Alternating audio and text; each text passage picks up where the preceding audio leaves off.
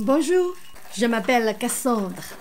实不相瞒，今天我们要来做一个外形典雅又颇有健康概念的法式经典 Florentine 佛罗伦丁太妃坚果饼干。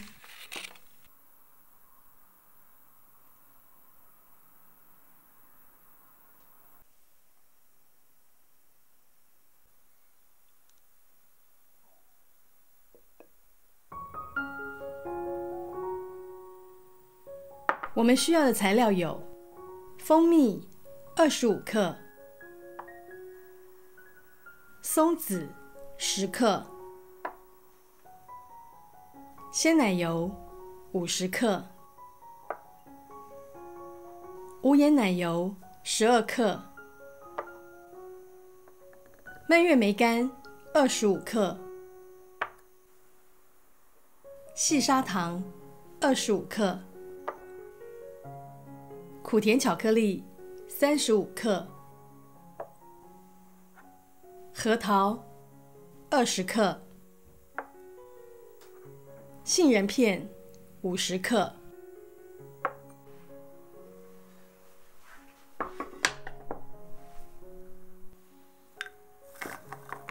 先将核桃切成小块。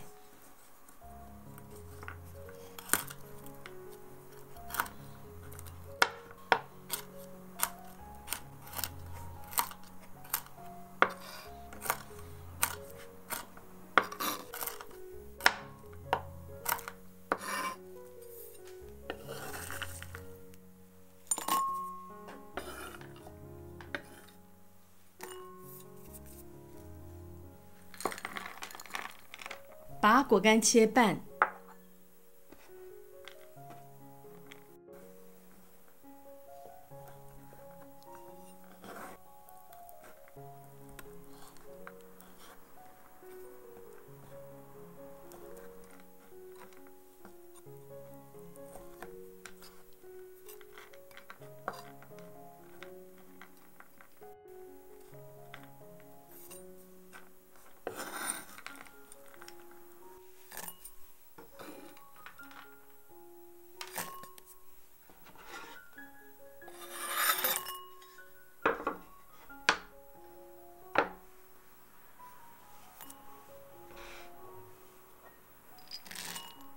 加入松子和杏仁片，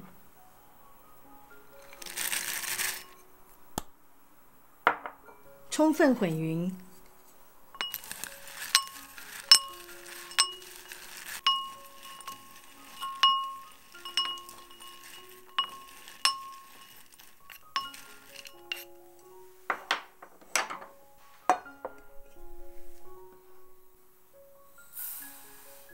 小锅中加入糖、蜂蜜、鲜奶油和无盐奶油，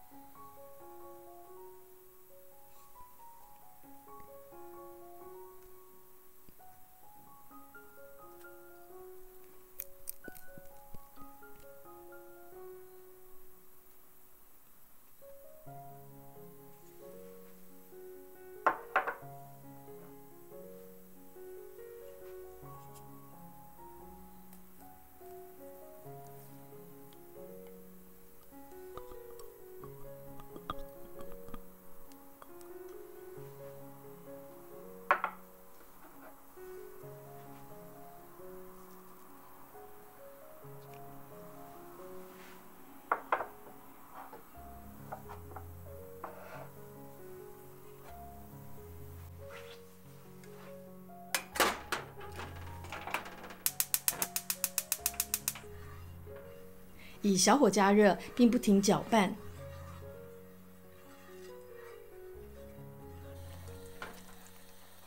沸腾后，持续搅拌至温度达到116到118度 C 之间。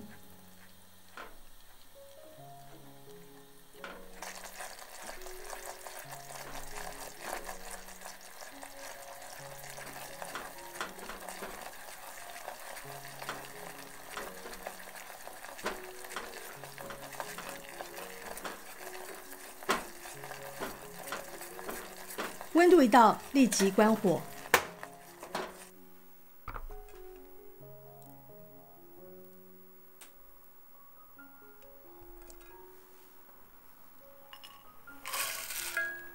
将先前混匀的食材倒入，并充分混匀。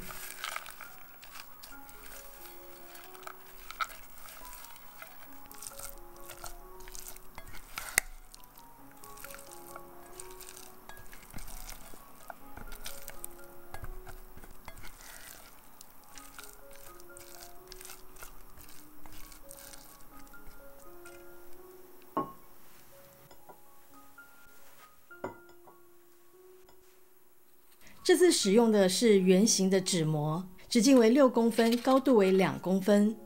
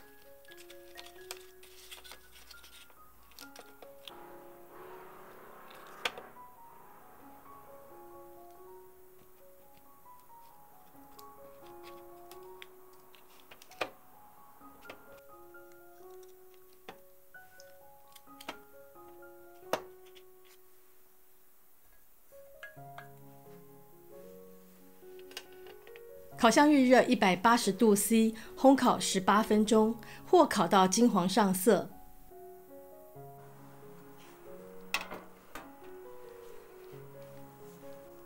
刚出炉的饼干很软，要完全放凉再脱模。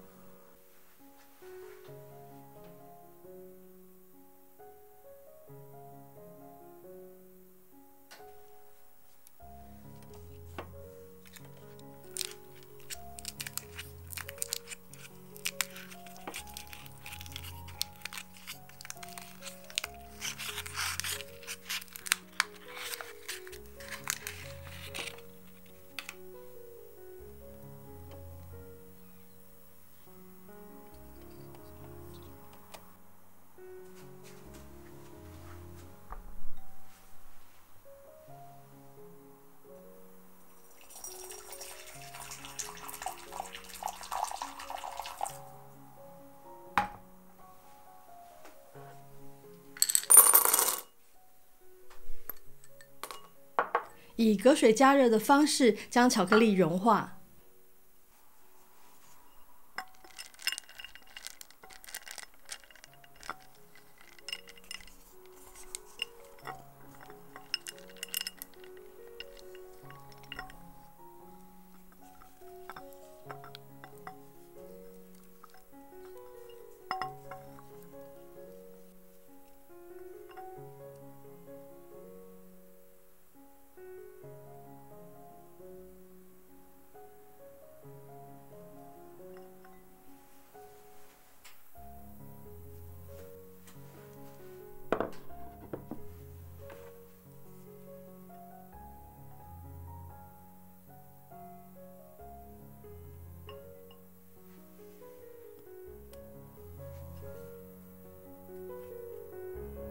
在饼干底部刷上一层巧克力。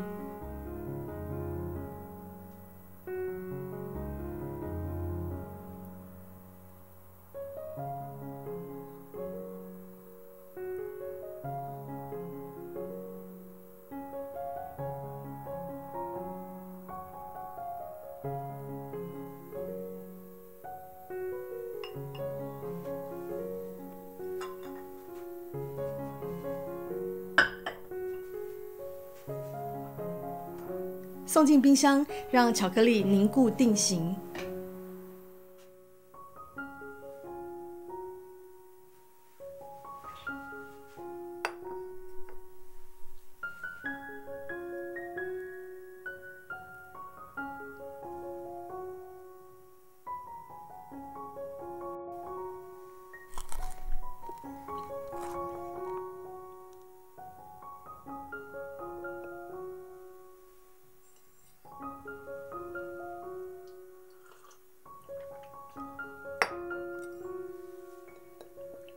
佛罗伦丁是一款很传统又经典的法式饼干，它有着浓郁的焦糖和坚果香。虽然称之为饼干，但其实完全不含面粉和鸡蛋，里面最多的是坚果，另外还加了蜜饯来点缀，然后底部还刷上一层巧克力，吃起来口感是很香脆也不会太硬的那一种，那味道是微甜不腻口。佛罗伦汀这个名字呢，指的是意大利的佛罗伦斯。那这个饼干它并不是出生于意大利，据说是法王路易十二的妻子安妮布列塔尼的厨师发明的。在亚洲，大家比较常吃到的是佛罗伦丁的变奏版，也有人叫它佛罗伦酥，就是上面是焦糖坚果，然后下面是用甜酥皮做的饼干底。那在台北和京都的星巴克呢，我们都有看过，然后在日本有很多连锁咖啡厅也都有卖。那我们这次分享的食谱是传统的法式做法，它的特色是做起来非常非常简单，那口感跟香气都很有层次，而且完全不含麸质。那另外还有一种是把坚果打得比较细碎，然后跟太妃焦糖混合后呢，烤成薄薄一片有点镂空的形状，又称为佛罗伦丁蕾丝饼干。但它有加一点面粉，所以不是无麸质。那接下来我们就要跟大家分享制作这款饼干要留意的小地方。首先是材料的部分哦，我们这次选用的坚果是杏仁片、松子跟核桃。基本上杏仁片是标配，那其他的坚果大家可以依照自己的喜好来变换。我们会选松子是因为它烤过后非常的香，而且口感很酥，跟核桃一样。那不管用什么坚果，尽量不要用太硬的，会比较不容易吃。果干的部分呢，传统上是使用糖渍的橘皮跟樱桃干。那我们这一次用的是蔓越莓干，因为它比较容易买，那味道酸酸甜甜的，有点画龙点睛的效果，而且颜色也蛮讨喜的。但建议果干的用量呢不要太多，因为烤过或冰过的果干呢，它会变得比较硬，如果量太多就会觉得很粘牙。那再来是这个饼干成功好吃的关键呢，就在于太妃焦糖酱跟坚果内馅的比例。如果太妃焦糖酱太多的话呢，这个饼干吃起来会很硬很粘牙。那如果太少，饼干就会散开来，而且香气会不足。简单来讲，太妃焦糖酱除了提供香甜的气味，它更主要的角色呢是扮演粘着剂。那把所有食材固定在一起，所以焦糖酱一煮好，就要一气呵成的把坚果倒进去，然后搅拌均匀。因为焦糖一旦降温呢，它就变得又稠又硬，那这样子就很难拌匀。